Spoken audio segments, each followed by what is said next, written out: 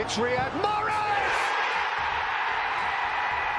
He's in, and that caps the most brilliant second. I think, like Jack said, I think we played good in the first half. We had the ball. They didn't have anything apart from the 2 goals we conceded. So when we come back, we was a bit frustrated at half time. But the manager spoke to us, and then we knew, and we've done it before, that we can come back from one or two goals behind, and that's what we did. I think we played so good second half. We showed what we are, and a bit of luck as well, but we provoked the luck and we deserve the win. Jack, I saw you smile. Something of that. It's Mahrez! 2-0 to Leicester City!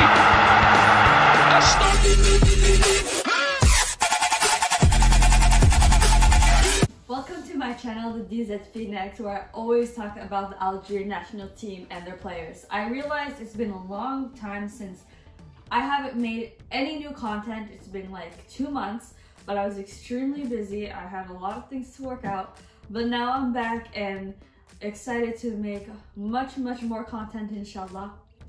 Anyways, we have to talk about Riyad Mahrez. Riyad Mahrez, what a player. Really, in my opinion, is a key player for Man City. While the World Cup was going on, I feel like he did put in a lot of work, but to be honest, Mahrez, his qualities are always innately there. They never really truly disappear, and plus he hasn't really started all the games anyway. 14 games, only 8 of which he started. He had 5 goals in the past 5 matches. 3 of them were against Chelsea. He totally owns Chelsea. And it's clear to see that when Guardiola puts him on the bench, putting him on, starting him clearly makes a difference. I feel like it really imitates the Mahrez that we've seen in the past. Brilliant vision, brilliant technique. All 4 goals were involved from Mahrez. A key assist to key pass, to Alvarez. A headed assist to Haaland. He doesn't usually do assists that way or even scores with his head that often, but that's really cool that Mahrez did that, and it was a brilliant header from Haaland, of course. Nice goal to the far post, the far corner. Just the way he tricks players, the way he maneuvers around them is something most players cannot do. People will still most likely talk about other players like Alvarez or Haaland or Foden being more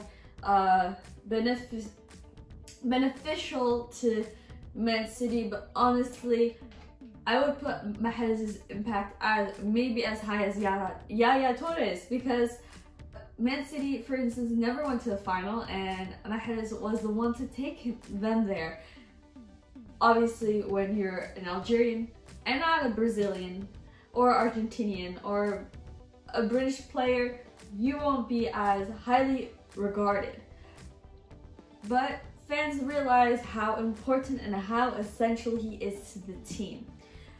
This player started from a 5th division team. He was Sarcelles. He went all the way up to Man City. People mocked him, saying he was too weak, that he could never ever go in a high team. But if you really have ambition, it doesn't really matter what anyone else says. You have to have confidence in yourself. In any aspect of your life. He won the Premier League 4 times.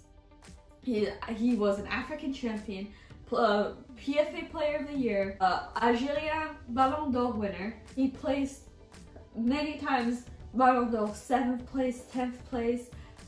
He does really well, and hopefully he'll get better and better this season. And I feel like he really has his place now in Manchester City in the Premier League, and is, in my opinion, top 3, one of the top 3 players in the world. And for me, he's always going to be number 1. Maybe I'm a bit biased, but there isn't that many players like him at all. I just have to put it in. Zidane talking about Mahrez, and when Zidane says something about Mahrez, you have to. Riyad Mahrez, ¿le gusta como jugador? ¿Qué opina de sus calidades?